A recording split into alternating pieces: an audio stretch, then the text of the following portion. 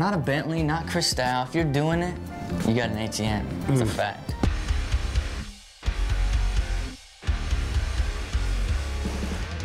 What's up, everybody? I'm Finn McKenty. This is the Punk Rock NBA, and today I'm here to tell you the straight-up facts. The early to mid-2000s was the absolute peak of human civilization. We didn't have Jeffrey Epstein or COVID. John Cena wasn't a shill for the Chinese government. We didn't have to worry about any of that. It was all about aggressive inline on PS2, browsing the CD section at Best Buy to see if the new 3 Days Grace album was out, and killing time until the season premiere of The OC was gonna come on. And of course, we can't forget about all the hotties in the juicy couture velour tracksuits with a little bit of whale tail poking out.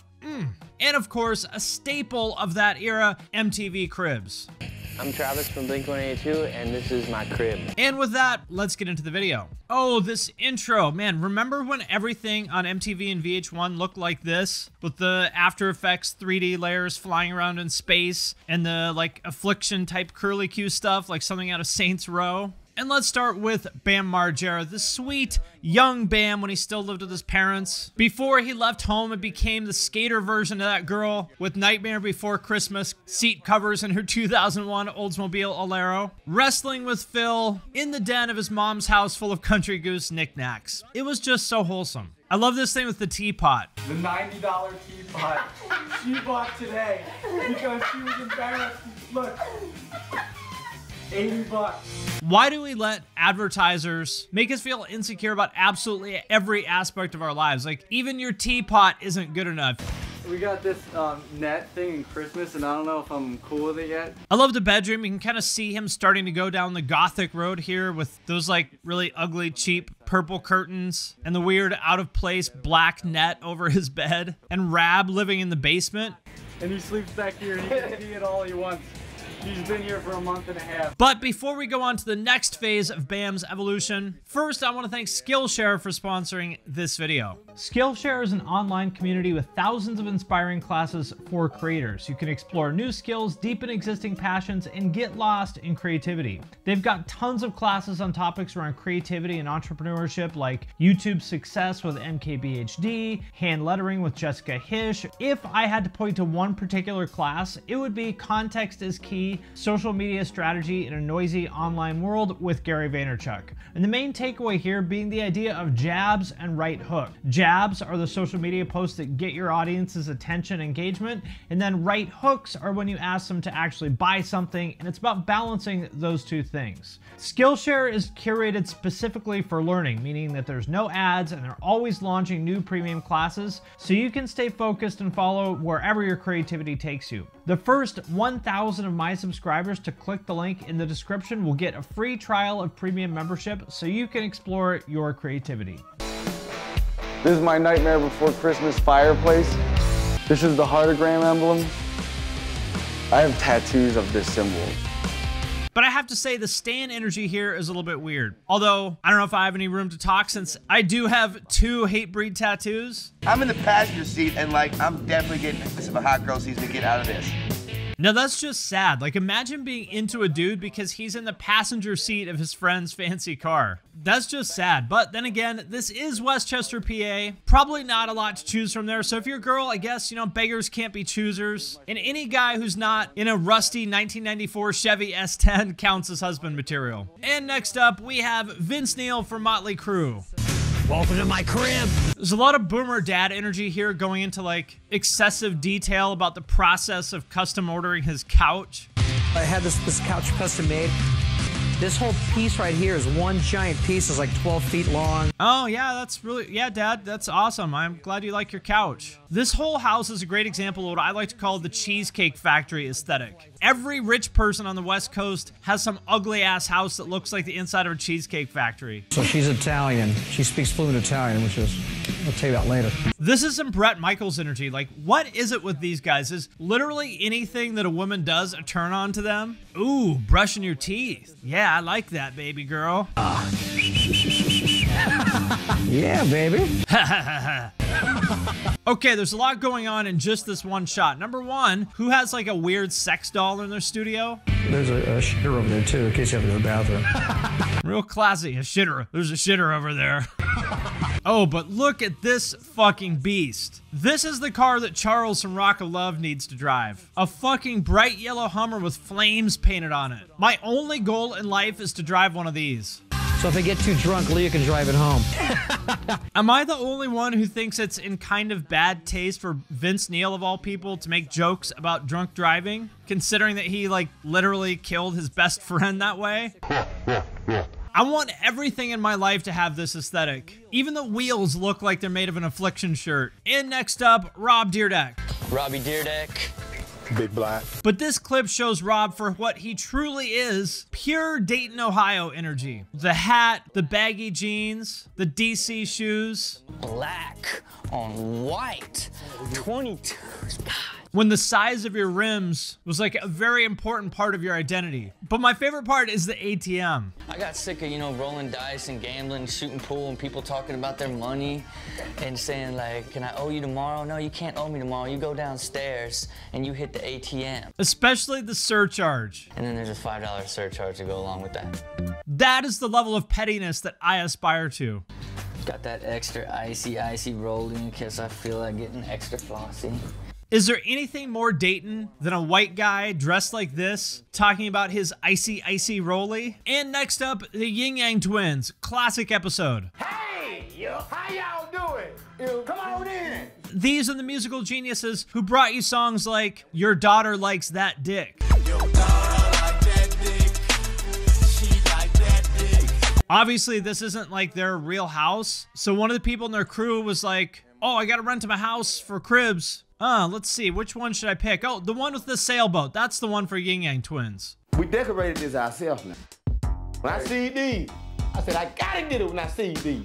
We'll just put a case of crunk juice in the kitchen and nobody will suspect a thing. Like Lil Jon, and say, yeah! What? Remember crunk juice? Didn't it get banned by the FDA like Four Loko and the original formulation of Sparks? I have to say, you know, I hope I live for a very long time, but if I gotta go, that's how I want it to be. Oh, what happened to Finn? He got too crunk. R.I.P. Walmart, Kmart, Walmart, Walmart. And next up, Travis Barker of Blink-182. And this is my crib. Welcome. And these days, Travis is a big-time celebrity who you see in the gossip headlines for dating a Kardashian. I think he's figured out how to be like the cool, edgy rocker guy that can still hang out with A-list celebrities like that. But I love this era of Travis because it was when he was still basically just a poor kid from the IE who'd come into a little bit of money, but he hadn't really grown into it yet. Another painting. It's Mila Jovovich.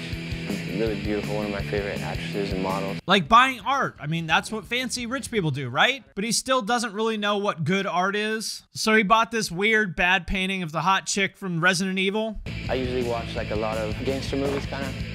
Scarface. Big Inland Empire energy right here, watching Scarface. Remember Orange County drums with those vented snares that are loud as fuck? With holes in them, so you're louder than everybody else. Another major drip alert right here. We need to bring this back too, the Dickies Shants with high socks kind of look. The perfect match for the girl with the Juicy Couture track pants and whale tail. And remember when Escalades with rims were the big status symbol? Now you gotta have a Bentley, but back then you could just go buy a Cadillac off the lot, put some rims on it, and you were cool. It was a simpler time. First of all, we gotta start with the Escalade. We gotta start with the Escalade. Like, why are you talking like this, Aaron Carter? And next up, Criss Angel, the famous magician. Major drip alert right here. This man has goals. A leather shirt unbuttoned halfway down his chest. Not one, not two, but 3 necklaces, chain wallet, dad hat, and the ultimate touch, the watch worn over his shirt sleeve. That icy rolly, as Rob Dyrdek would say. This is the formal living room. You remember how I said there's the rich people Cheesecake Factory aesthetic? And this is the ultimate example. This literally looks like the lobby to a Cheesecake Factory. That's actually my blood. I actually cut my hand and did that. This is like something a guy in a local black metal band would tell you at the bar after the show. And you're like, yeah, cool. I actually like this a lot. And I have countless amounts of rejection letters, and it's kind of ironic how they're wishing me all the success in my career and basically saying, you know, we're not interested in you. And in here, the heading speaks for itself. And to be clear, he actually does seem like a really good guy, and I think it's really impressive what he's accomplished. And let's take a quick look at a highlight reel of my personal favorite part of Cribs. All the dated technology that was like a big flex back then, and now is stuff that you wouldn't even buy at Goodwill. This is an HD TiVo unit, which is hard to come by. This thing is awesome. Entertainment center powers this big thing right here. Damn, bro, a 36-inch TV. I was at a hotel in Germany, and the bathtub had an actual TV right in front of it. So I decided to get a TV. Howie from the Backstreet Boys has more money than God, and his flex is to put a 12-inch TV VCR combo in his shower propped up with like a phone book. I love Melissa Joan Hart's like corporate office kind of aesthetic. Why does she have all these hotel phones in her house? You take the tape player adapter and plug it into your MP3 player, boom! This is AJ from Backstreet Boys. This is my second Cribs. There's a lot going on in this one. For one, a great example of the rich person Cheesecake Factory aesthetic. And another major drip alert. The Ed Hardy shirt with baggy diesel jeans and a chain wallet. The leather wrist cuff, the excessive jewelry. This is one of my 3 hookahs. When I'm not kicking it in my living room, I just sit here, have a hookah, and look out at the ocean. And this part reminds me of buying drugs. Like some dude who looks like this sitting there telling you about how his hookah gives him inner peace. And he's just going on and on and on about it. And in your head, you're like, dude, can you please shut the fuck up and just give us the Coke? Martinelli's, that's what I drink. A little more love for Martinelli's. Good man. This is a true traditional samurai sword. This is another drug dealer moment. Like, after you just do a line with him, and he gets out the sword, and you're like, bro, please put the sword down. I don't want to die like this. But just to be clear, AJ McLean does seem like a cool guy, so no offense intended. I'm Benji Madden. I play in the band Good Charlotte. Come on in. Now, I like this one a lot because I think Benji was kind of in the same place as Travis Barker around this time. Like a lower class guy who's like kind of trying to be fancy, but I like how self-aware he is about the fact that his house has like a haunted Cheesecake Factory kind of look. I had these curtains put up because I like to read a lot of vampire books, so I wanted my house to feel kind of like that. What would a rich person put in this room? Like a painting of Napoleon and an antique rocking horse, I guess? Got a picture of Napoleon. I don't know if there's any significance to that because I didn't go to college, but Napoleon sure sounded pretty cool. It's a little bit weird, but to be fair, an antique rocking horse does feel like something a rich person would have in their house. The famous Madden chandelier. It's been passed down through my family for generations. It's from a castle in Ireland. I love how he just says blatant bullshit like this, but he plays it so straight that a lot of people probably thought it was real, and they're like, hey, where's the Madden family castle in Ireland? People can get past the dog, but nobody gets past the tiger. And the unforgettable Steve-O episode. Yeah, dude. Welcome to Casa. It literally makes me a little bit sick to my stomach to watch. Probably because I have been to way too many of these like gross punk rock flop houses with 7 19-year-olds living in a 2-bedroom apartment. I mean, did these carpets come stained like this, or is it something you did, or? Like the bathroom reminds me of that trashy friend we all had growing up whose parents were slobs and their whole house was like this. My friend like this was named Andy. I remember all their Nintendo games are sticky from getting Kool-Aid spilled on them. It's all stoner food. It's just Eggos and pizzas and Hungry Man's and cereal. I love Johnny Knoxville's like authentic disdain and contempt. I really like what you haven't done with the place, Steve-O.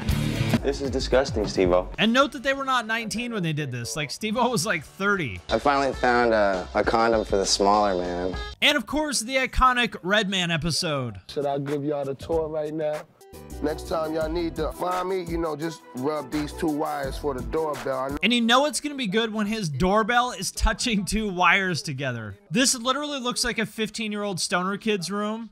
It's what I got, you know, the walk-in closet. Notice how big and section-y it is. Section-y is a word, right? But I keep the Nintendo and the Dreamcast. Seems like the kind of guy that would play a lot of Power Stone. The vibe I'm looking for in this apartment is the bachelor's crib. Don't even have a coffee table. I love the multiple gold records like laying around in the corner. Reminds me of one time when my friend and I were walking around downtown LA and we found a gold record from that band Cold just laying against the wall in an alley, but neither of us cared enough to pick it up and take it home, so we just left it there. Oh yeah, that's my cousin right there. You know, he be knocked out over here, you know. This might be fake, I don't know, but something tells me that that actually is his cousin, like passed out cold on the floor. Old tour emblems, you know, I be saving. Saving tour laminates like a mediocre regional metalcore band that made completely unnecessary laminates for a 4-date tour in a 150-mile radius of their hometown. And of course, the shoebox full of money on top of the fridge. This is what I call the dollar box. And next up, Fieldy from Korn. This is not the best episode, kind of not that entertaining. I like stuff that's going to be, you know, 50 years, it's still going to be in style. Yeah, I don't know if I would say this is timeless design, but, you know, on the other hand, in a sense, he's right. It's very likely that there will still be people like your Aunt Janet from Mayfield, Ohio, with a living room that looks like this in 50 years, in 2071, at least assuming that Elon Musk's robot army hasn't dominated us by then. I'm Ryan Pinkston, and welcome to my CRIB crib. Come on in. This is the little kid from Punk'd. What's going on, dog? What's going on, dog? He looks like every kid who would get arrested in 5th grade for shoplifting like a Tupac shirt from Macy's or something. Just gas the sparkling cider. He does have good taste in beverages, though. Martinelli's is amazing. I like to keep a lot of fan mail that people give me. And I was surprised by this. Like, who is sending fan mail to the kid from Punk'd? What in the hell is this? This is literally one of the ugliest rooms I have ever seen in my life. It's like if you could only decorate your house with stuff from the Christmas clearance section at Ross. Hello, I'm Rob Zombie, and this is my house, so come on inside and I'll show you some weird stuff. To be honest, I kind of thought this one would be a little bit more entertaining. It's really kind of not. I get where he's headed with it, but mostly it just seems like really uncomfortable and unnatural. It's like when somebody famous dies and they turn their house into a museum. Like, who would ever want to actually sit in this room? Pirate bar. It wasn't a pirate bar, but it looked like a pirate bar, so we made it a pirate bar. And the pirate bar. Remember the trend of like zombies, pirates, and ninjas? Like that one Hello Goodbye album or whatever? It's just the kitchen. I'm kind of disappointed that this isn't some like gimmicky horror kitchen. Like you turn the faucet on and it pours blood instead of water. Our thought for the bedroom was to make it look like a cross between a haunted mansion and a cheap whorehouse. And I think you did exactly that. And next up, Tony Hawk. I've always been a big fan of his because he was kind of the PG-rated nerd of all the 80s skaters. You know, I'm not a very edgy guy, so I always kind of identified with him. Before I show you inside, I'm going to show you the cars outside. As a fan of Japanese luxury sedans, I always liked that he was a Lexus guy. This one's got a PS2, DVD, keeps the kids entertained. I kind of wish I had a PS2 in my car now, actually, so I could play Final Fantasy X-2, collect all the dress spheres, maybe when I'm stuck in traffic, rotate the camera a little bit so I can see some Riku's side boob if I'm lucky. This is Keegan's Playhouse. That might be the whitest sentence of all time. This is Keegan's Playhouse? All right, this is the backyard. There's sort of an Asian theme back here. Why do so many rich people think that Asian themed is fancy? And I love how they just mix and match like Japan, China, India, whatever. It's all Asia, right? And next up, Wov from POD. Checking out my crib today, so if you guys want to come check it out. And I don't really have anything like snarky or funny to say about this one. They just genuinely seem like really nice guys that are into spending time with their families. Just kind of people that I would like to be friends with. This is my game room. This is where I come in here with my kids and play video games and whatnot. I mean, watching this, don't you just want to go over to his house and play some Tony Hawk Pro Skater with him? Hey, Tony! Give me a piece of carne asada! Let me try that out! It's interesting. There's something about Chicano metal bands and grilled meat that just goes hand in hand. I'm Ryan Sheckler, and this is my crib. I love this one because he's like the actual human version of that rich suburban kid from the 2000s starter pack. On to the next room, my home theater. This is my home theater, aka my mom's living room. This is my favorite part though. You can't have a freezer without homemade bulk and pepperoni pizza. I love that he is just here to move product for his sponsors, and he doesn't give a shit. If he made this today, he'd probably have a Raid Shadow Legends pizza in the fridge. I respect the hustle. What's up, everybody? I'm Ryan Cabrera. Also, not super interesting, but I wanted to include him here because he somehow managed to combine the mid-2000s like white belt emo look with that Orange County MILF aesthetic. Like the belt and the hoodie and the keys on a carabiner say Pete Wentz, but the hair says newly divorced mom from Newport Beach. And last but not least, Sammy Hagar of Van Halen. Welcome to the Cobble Wobble Beach Pavilion. I legitimately aspire to this kind of like chill boomer, Tommy Bahama, Jimmy Buffett kind of energy someday. If you get bored with this, or if you get like jaded with this, you need to be slapped. I mean, this is like legitimately a good message. A lot of people get rich and they're still never happy because they can't learn to be content with what they have. So I'm into this message. This is all I want out of life. I want to be this guy. The only kind of shirts I have down here are t-shirts, beach shirts. That wears flip-flops and sunglasses indoors, and his closet is nothing but Tommy Bahama and random t-shirts from like beach towns in Florida. All right, my friends, that does it for this video about the genius of MTV Cribs. Let me know what you think in the comments, what your favorite episodes were, and what other shows you would like me to talk about in the future. Make sure you join my Discord. We're up to like almost 3,000 people now. There's a link to that in the description. And as always, I want to thank everyone who supports us on Patreon, especially those of you who support at the True Cult level or above. Patrons get every podcast a week early. There's a members-only private Discord server that I'm super active in. I do giveaways. I do Q&As. There's a way to have me review your music or artwork or anything else you want to get my eyes or ears on. So if that sounds cool to you, check out the link to that in the description as well. And with that, I'm going to sign off for now, but I will see you next time.